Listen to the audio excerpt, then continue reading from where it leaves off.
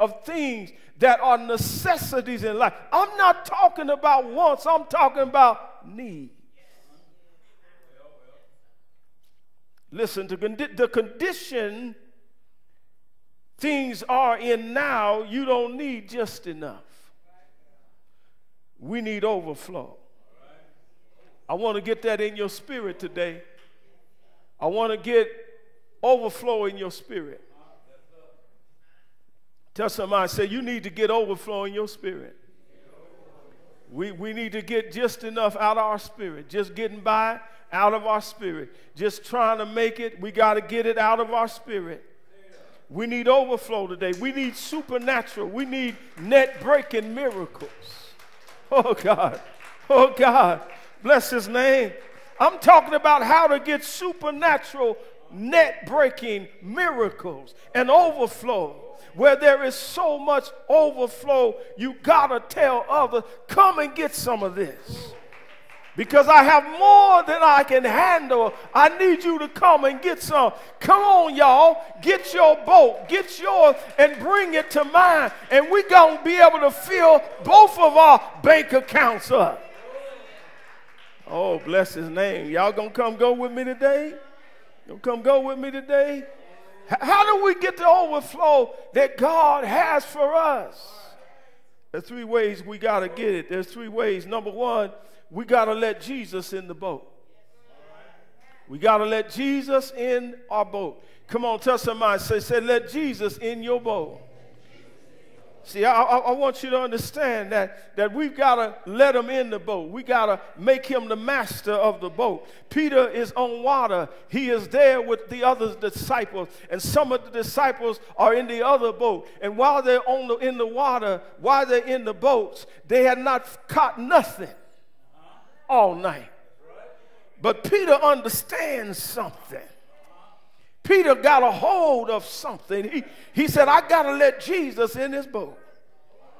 And I got to make him the master of the boat. Your boat is your soul. In fact, not only does your boat represent your soul, it represents soul prosperity. Anybody ever heard of soul prosperity? Prospering in your soul, prospering even as your soul prospers. The waters represent life, and as we are on the waters of life, we have our soul that must be anchored in Jesus. He has to become the master of our boat, the master of our soul. He's got to be on and in our boats. Notice in this verse how Jesus calls them children. He calls them children. He calls them children because children represents the new, not the old. Children represents the future, not the past. Children, by Jesus calling them children, when he gets their attention, because now he's in their boat. How many have let Jesus on your boat? He's in your boat now. And he's on their boat, and they've let him in there. And so he says children because it represents the higher, it represents the soul, the mental, and the emotions that we have, which only Christ can have control over. Only he can have control over my mind. Only he can have control over my emotions. The development of your soul is the most important thing you got to do as a believer. You got to get hold of your soul. You know, there's no accident that we sing a lot about the soul. The Bible and talks about the soul a lot, but we have song that says, my soul loves Jesus. My soul loves Jesus. We say, be still, my soul. The Lord is on my side. Huh? We sing, my soul is anchored in the Lord. Because our soul development is the most important thing for us to do. And listen, it wasn't until I began to operate in complete obedience in my soul to God that I began to see abundance in my life. It was not until I began to allow God to take control of my soul, when I let Jesus be the master of my boat, that unusual blessings came into my life. It wasn't until I gave him that control, when I let him have complete obedience from me, that I began to see unusual favor. How many need some unusual blessing? You need some unusual favor. Every time I obey God, I promise you that when you obey God, that opportunities and blessings will come in your life. I promise you that. God wants to give you more than what you need. His dream is for you, is bigger than anything you can ever dream of. Dream big. Stop dreaming little. Dream big. If you went to sleep and had a little dream, wake up. Go back to sleep and have you a big dream. God's will is to exceed your dreams. That's his dream. That's his will. Because God delights in giving you exceedingly and abundantly above all that you can ask or think. Ephesians chapter 3, verse 20. It says, now to him who is able. Somebody said, if we just stop right there. If we just stop right at now unto him that's able, because we know he's able. We know he's able to do anything. We know he's able to do everything we need him to do.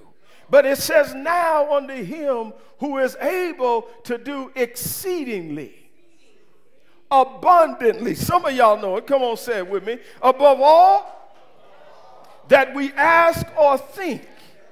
Now watch this. Watch this. It says, it qualifies it. It says, according to the power that works in us.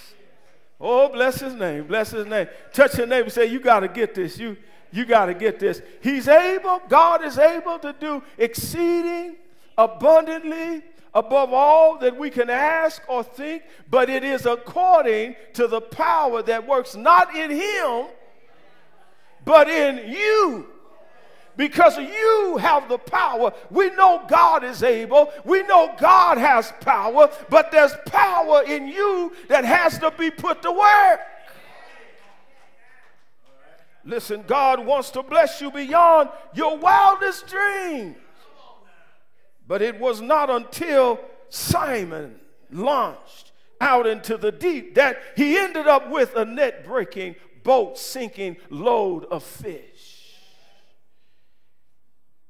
You will be amazed at your catch when you step out of your comfort zone. When you step out of your comfort zone. Somebody is in your comfort zone today.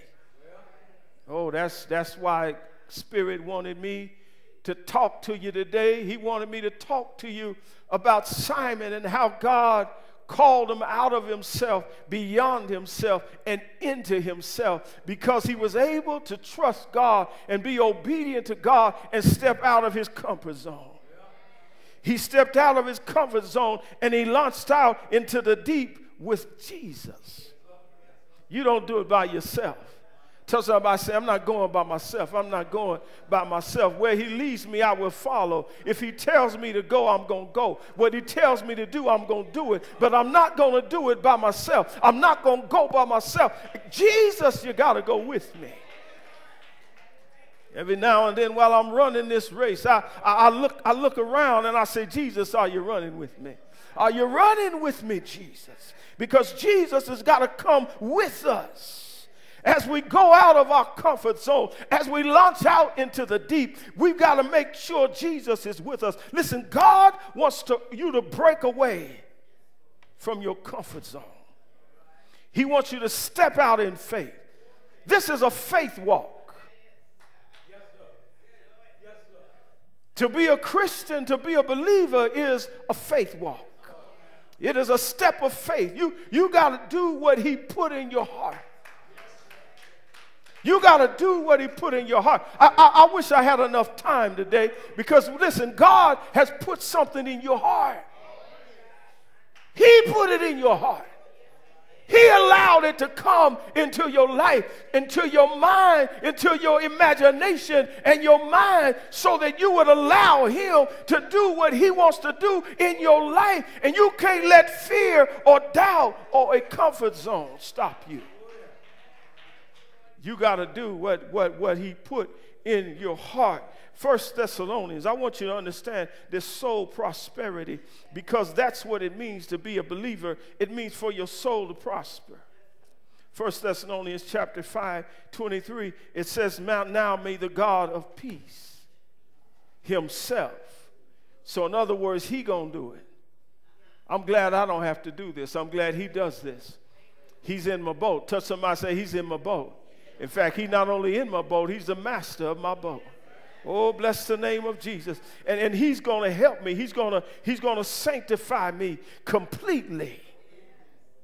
It says, and may your whole heart, your whole spirit rather, your whole soul and body.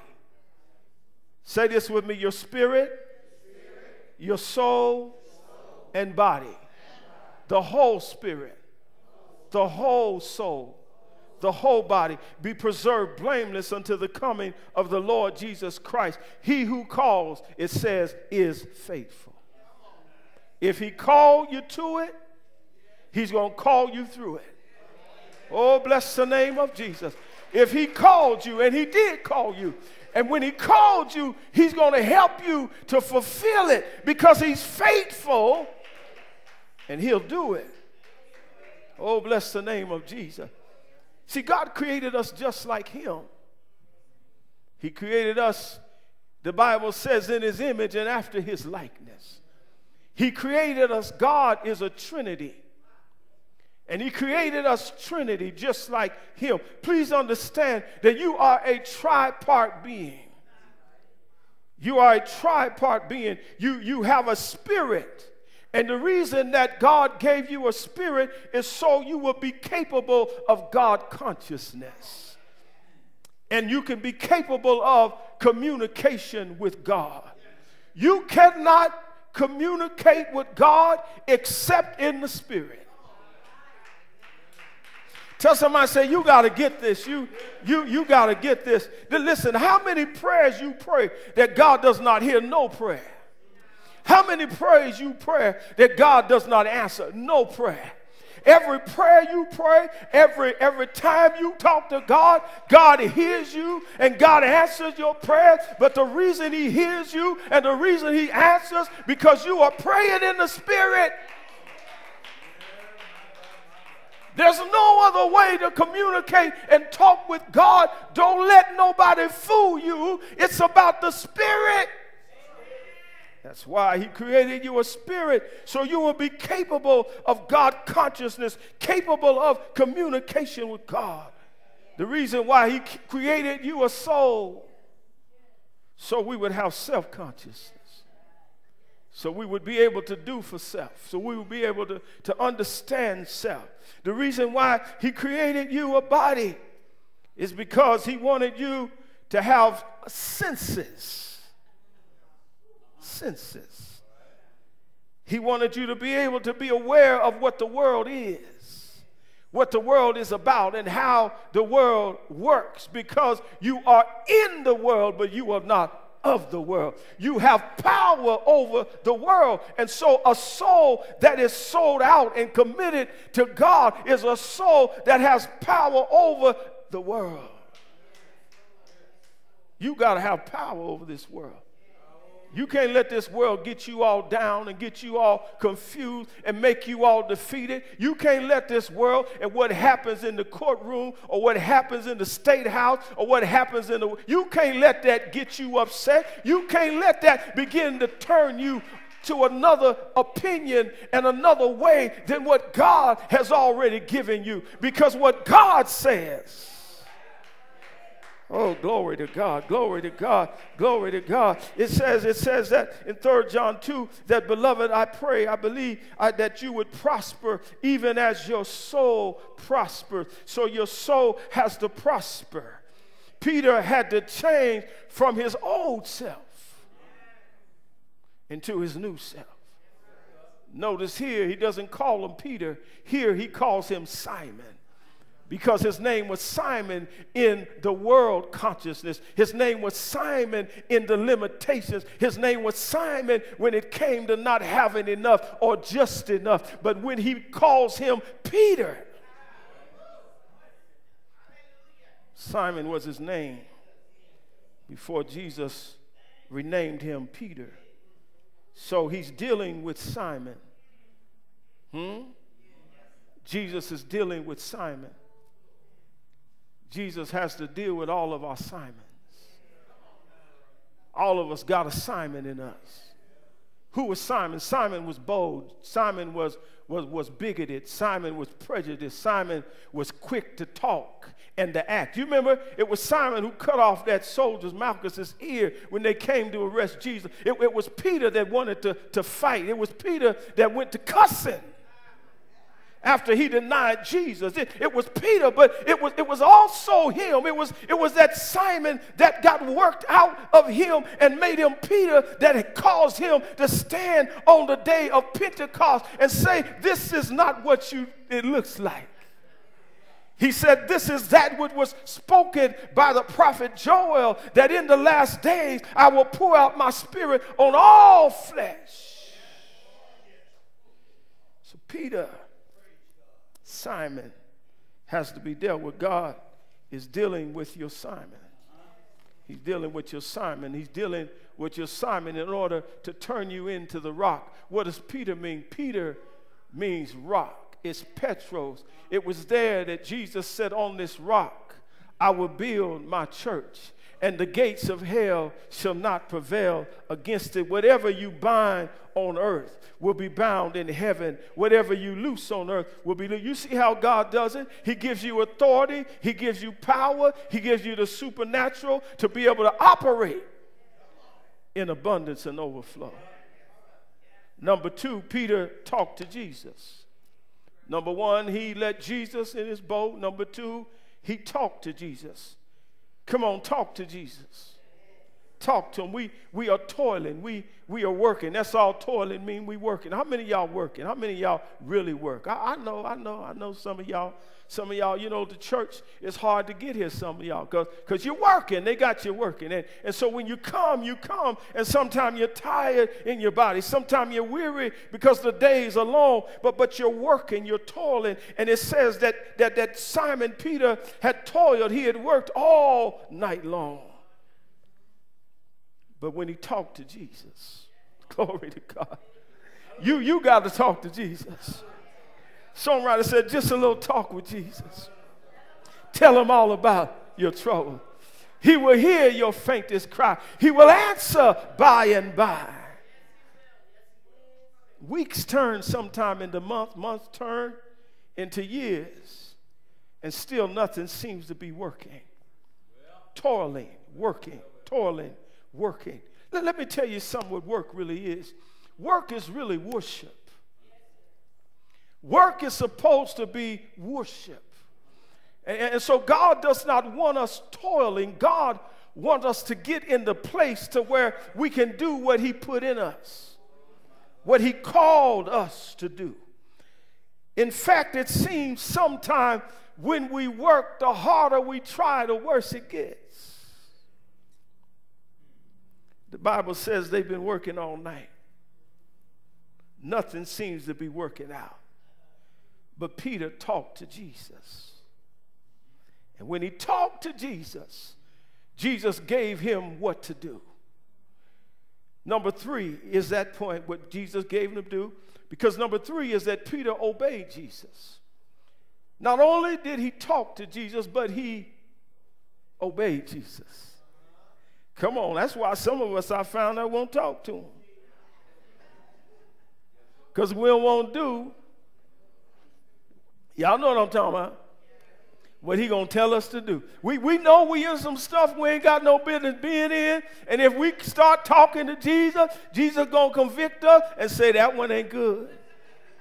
Don't do that. You need to let that one go. You need to quit doing that. Huh? But when he talked to Jesus, he obeyed him. And when you obey Jesus, you will have a net-breaking experience. When you obey Jesus, listen, Jesus said to Simon, because now he was talking to him.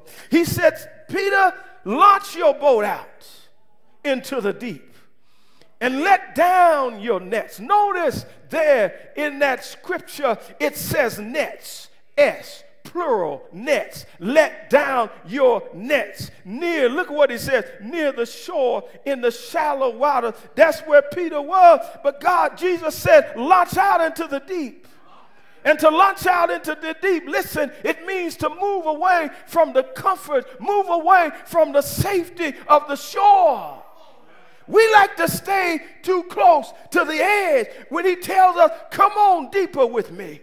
Come on and get to know me more. Come on and walk with me. Come on, let me talk with you. Come on, let me bless you. Come on, let me take you to another level. Let me show you some secrets. Let me show you some mysteries. Let me show you some new mercies.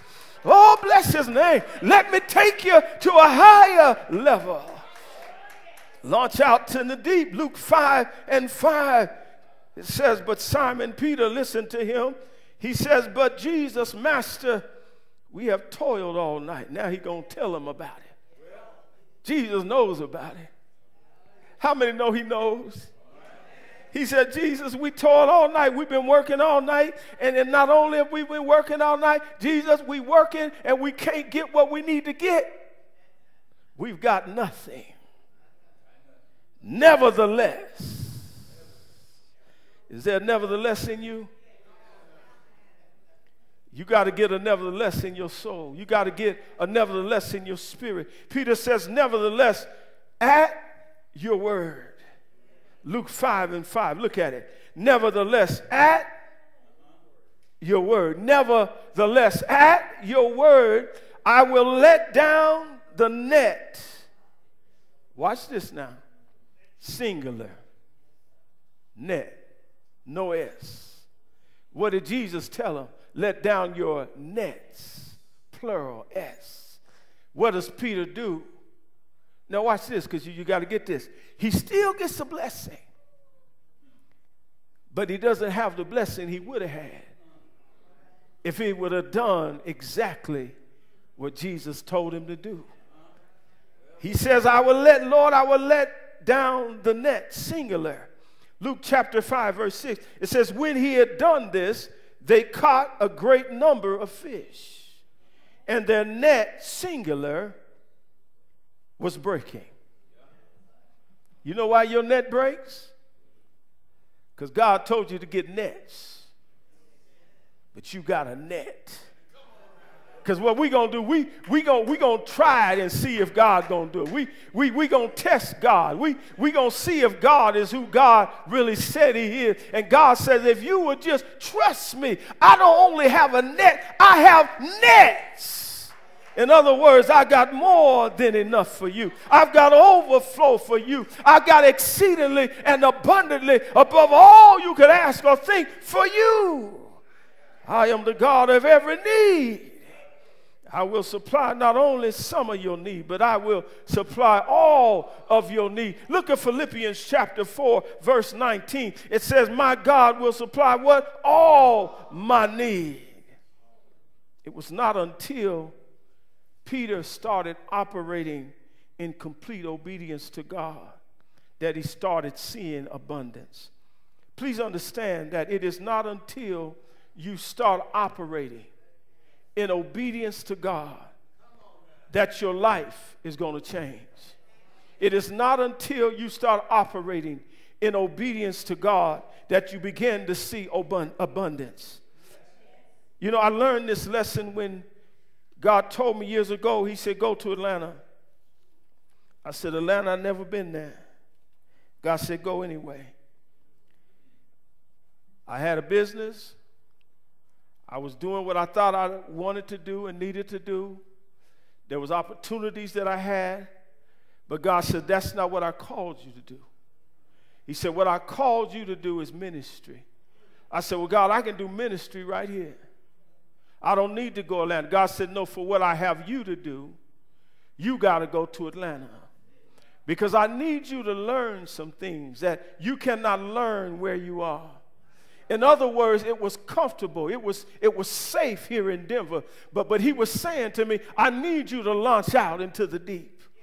I need you to trust that I can go with you wherever you go. I can be your light. I can be your source. I can be your wheel in the middle of the wheel. I can be your healer. I can be your provider. I can be your friend when there's no friend. I can help you with a house. Oh, glory to God. I can help you to be able to drive. I can help you, and you cannot learn what you need to learn if you keep doing what you're trying to do. You got to do what I told you to do. And when I did it, unusual blessing. Somebody say unusual blessing. Blessings is good. Let me tell you what a blessing is. A blessing is a wonderful thing. A blessing, really, we get them every day. You know, we get blessings every day. You know, when we wake up in the morning, that's a blessing. Huh? When we're able to put on our clothes and don't nobody have to put them on us, that's a blessing.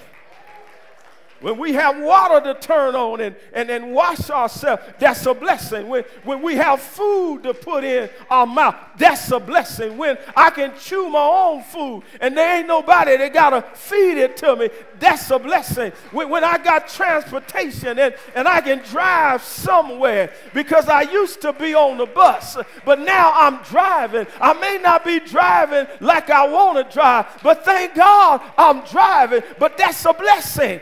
And when I get to the house of God, because somebody didn't make it here today, there is people here today that would be here if they could be here, but they cannot be here. But thank God I'm here today. And when I came today, I got hands to clap and praise them with. I got feet to dance with. I got a voice to praise them with. Come on, touch somebody and say, that's a blessing. That's a blessing. That's a blessing. That's a blessing. You can sit down for a minute. But what God wants us to do in this season of our life, and what he's telling us, is he has a place in us in our lives. And he wants to take us to a place in him where there's unusual blessing. Unusual. Come on, so unusual blessing. I ain't going to be able to finish this today. I'm going to have to finish it later. But he wants us to have unusual blessing. He wants us to have unusual favor. Oh, glory to God. But he's waiting for our obedience. Tell somebody, he's waiting for your obedience. He's waiting for your obedience. When you obey God, he will make denials turn into yeses. I know what I'm talking about. It said that when they obeyed, when Peter obeyed, he let his net down into the deep. Oh, God. It said that when he dropped his net, thank you, Jesus, that when his net got down there, they tried to pull the net up and they couldn't get it up. And they had to keep on pulling. And when they got it up, it said that their whole boat was full and the net began to break. In other words, they barely had enough to get what God had for them. I'm talking about a God that's a God of overflow. I'm talking about a God that's a God of supernatural supply. When God called you, he didn't call you just for you. He called you for others. As you stand on your feet, God will bless you as you obey him and do what he's called you to do. There's a lesson, you all, in obedience that you can only learn through obedience. You can only learn when you do what God tells you to do. Oh, bless his name. How many of you ever obeyed God and God blessed you? You obeyed God and God made a way. You obeyed God and bus passes turned into vehicles. You obeyed God, and he caused apartments to become homes. You obeyed God, and your nets began to break. Overflowing blessings. When God gives us blessings, Deuteronomy chapter 28, I just want to read it to you. God placed a couple of scriptures on my heart. This is what he says. This is what he says. The blessings of obedience. Deuteronomy 28. Some of y'all know what it means, what it says.